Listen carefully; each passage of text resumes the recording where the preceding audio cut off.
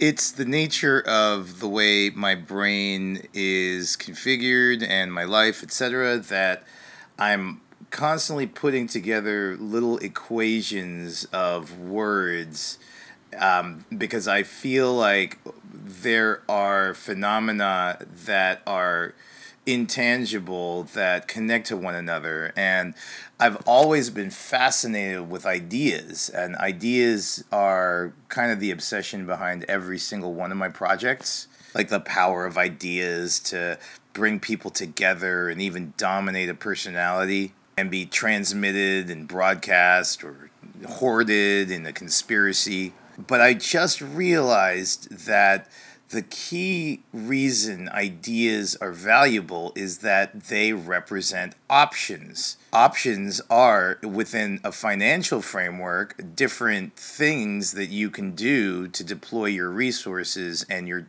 time being your key resource. An option gives you a little bit of wealth. It gives you different things to do in order to bring an idea to realization, and you don't have an option without an idea underpinning it. So the more ideas of yours that you catch, the more options for action you have, and that is the core of happiness. It's not having things, it's not being things, it's doing things. It's having the ability to do more with every single second that is in front of you. And when an app like this shows up, it gives you options. It makes you able to do things that you weren't able to do before. So I'd love your thoughts on that. I think that this theory of ideas having inherent value because they represent real options is critical, and it kind of flies in the face of the idea that, oh,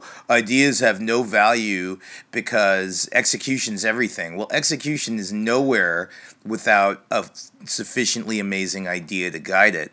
So ideas precede options, which precede action. And it follows that without any ideas, you have no options.